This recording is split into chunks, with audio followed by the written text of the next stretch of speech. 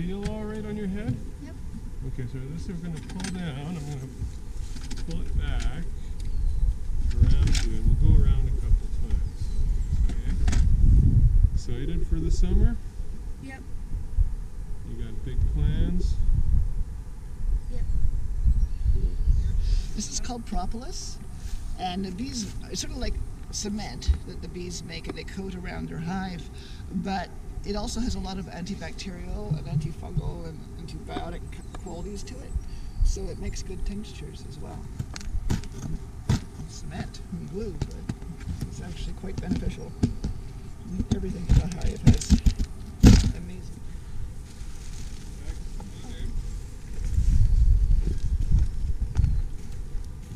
But it's actually pretty busy. You know, the work continues on even though the queen isn't there.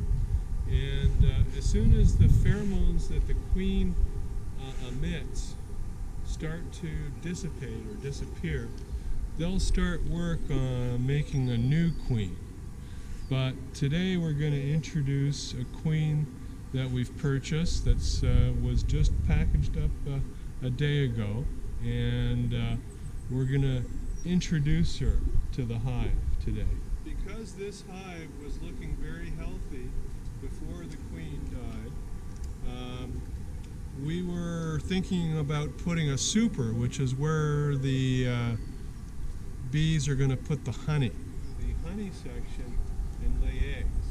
She's going to stay down in the brood box and keep all the eggs down there so that the honey stays clean and fresh. So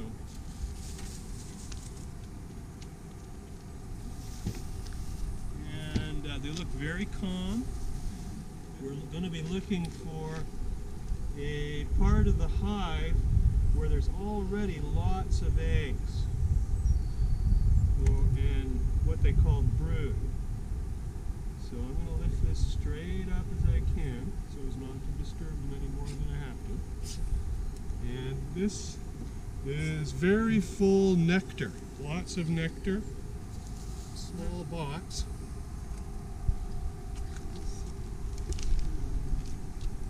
So in here we have a couple, the queen, which is the biggest one, she's kind of lighter brown, it's hard to see with this light, and a couple of attendants. So right now, Mishka, do you want to give the puffer just a little go just to make sure? It looks like it's good just to keep it going more.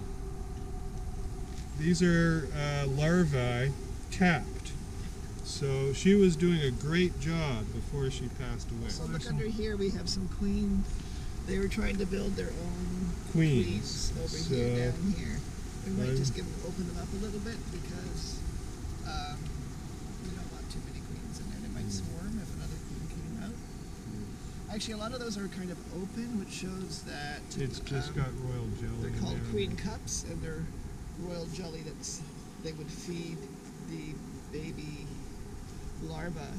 If they're only fed royal jelly, they turn into a queen.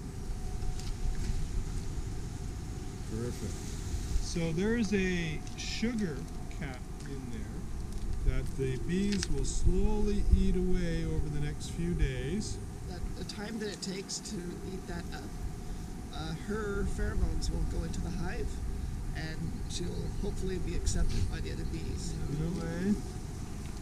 So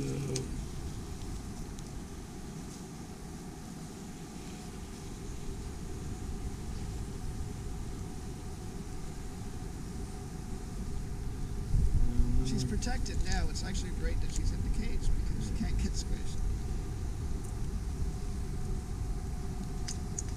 See how they're all going around and smelling her and checking her out. First of all, right now she's a bit of an intruder, but if they're also smelling her pheromones and recognizing her as a queen. So that's great. Frames we've got 1, 2, 3, 4, 5, 6 full frames. Just so when we put the lid on, we don't crush it.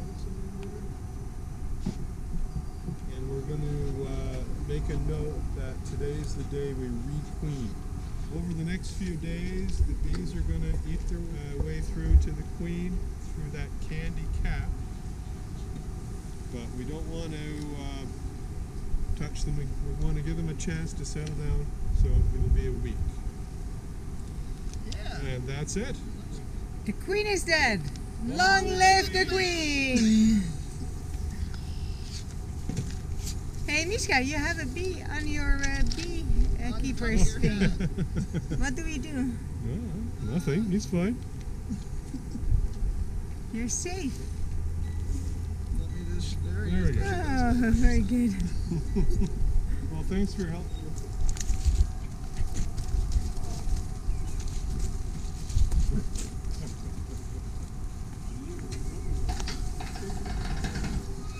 Hey, that went well, huh?